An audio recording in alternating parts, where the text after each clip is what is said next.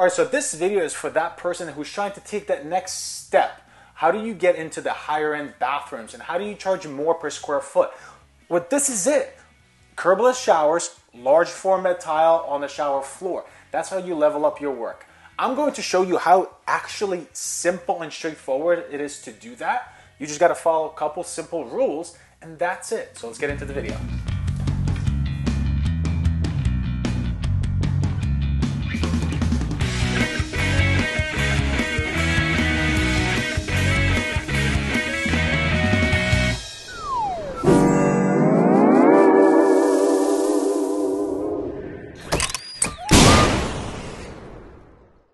All right, so in part one, we were focusing on the floor and everything you needed to know on how to get your floor perfectly level, but then your first row kind of pitched into our curbless shower. So if you missed that part, make sure that you press this video and then come back and see how it ends. All right, so in part one, I explained why, to me, it was very important to center this tile. Essentially, if I just went full piece, full piece, full piece, I would have been like this.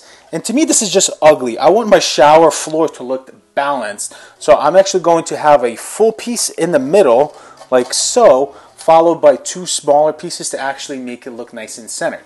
So what we have to do here is bring our grout line in here and make sure that our tile is actually lined up perfectly with it. You know, when you're doing shower prep, yeah, there's rules because like you don't want that thing to leak. But in terms of like installation of tile, each tile installer is its own quote-unquote artist. Some people suck and some people don't in terms of what makes it look right. There is no start in the middle, go out. No, it's like what makes most sense or what to you will look the best. Check with the homeowners. We checked, they agreed, and now we're going to do it this way. All right, so we're going to center this on the drain, make our marks to the right, to the left, and now I need to get this measurement here.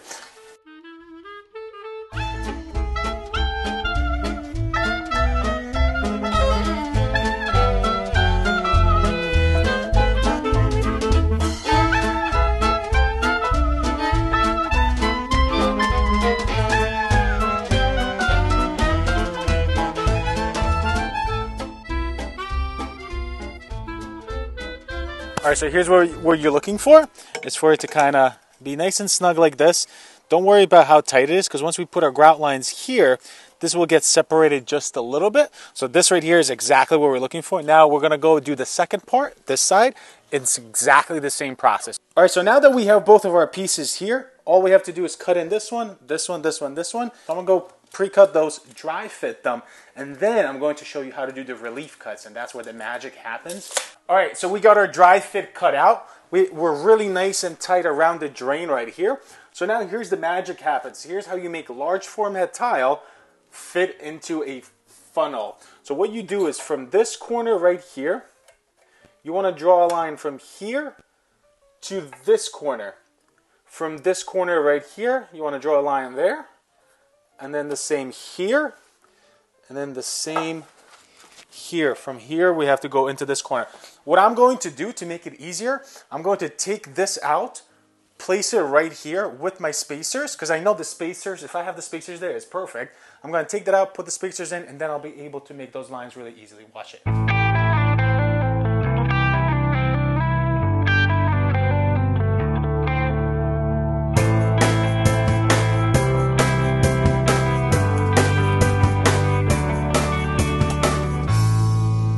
All right, so here's our floor. We already got our corners, kind of drawn out. Now we're just gonna go outside, use our bridge saw and cut it. Having a bridge saw is almost like having a cheat code because it's so easy to make these cuts. And then I'll show you an extremely, extremely important step to what to do with the edge itself, because you don't want people to feel a cut edge inside of the shower when they're standing on it. So I'll show you what to do with that as well.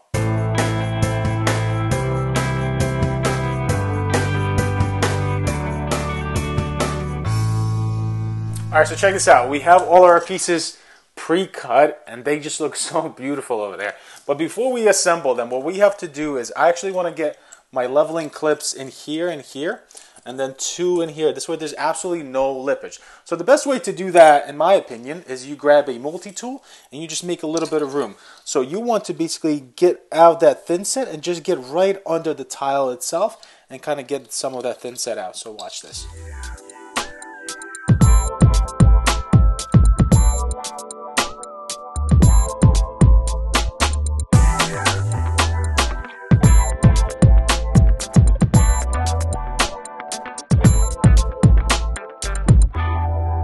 All right, so we have our cut marks right here, our relief cuts, and if you touch it, you can, it's cut. You can feel it. So what you want to do is you want to grab one of these diamond sponges and then just go down and just like so. And I'll have a link for all of these things down below for my saw and all this stuff. But that right away just makes it feel nice and smooth and clean. This way when you're standing on it with bare feet, not bare feet, like a bare feet, you know what I'm saying? Oh man. All right, so when you're standing on it with your bare feet, then you don't feel the cut mark. So I'm just gonna go through and kind of clean up all of these cuts. It's super simple. It's literally just this.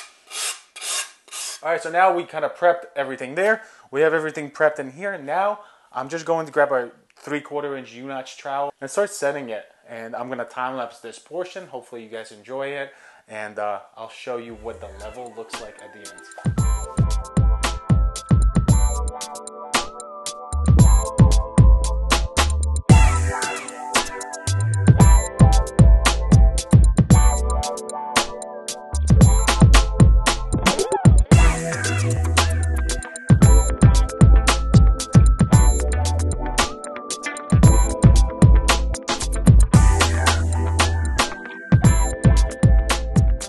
All right, so the floor is in. I'm super excited. I think it looks awesome.